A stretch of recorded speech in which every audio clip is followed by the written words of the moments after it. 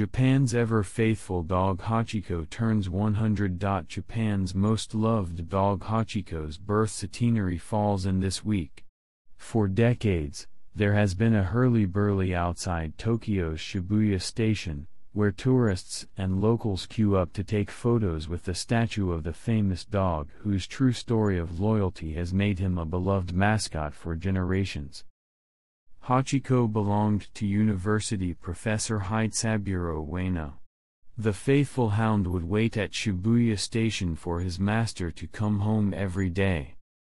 Ueno died unexpectedly in 1925, but Hachiko continued to come to the train station to wait forlornly for Ueno for nearly 10 years until passing away in March 1935.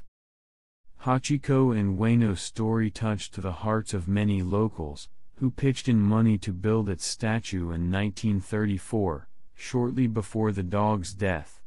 The story also inspired two films: Japanese film Hachiko Monogatari and the English film Hachi, A Dog's Tale, which starred Richard Gere in the lead.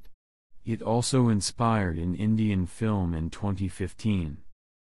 Hachiko's statue was melted down for the metal during World War II. A new one was installed in 1948 and became a popular meeting spot. Today, many queue up to snap photos with the statue of the Japanese Akita dog, a popular breed with its own museum in Hachiko's birthplace of Odate. "I would like my dog to be waiting for me as long a time as he did," Spanish honeymooner Omar Sanchez, 33, said as he snapped selfies with his wife and the statue. "The story is sweet. And we need nice stories," said U.S. businessman Daniel Callahan, 62. "The world is fractured.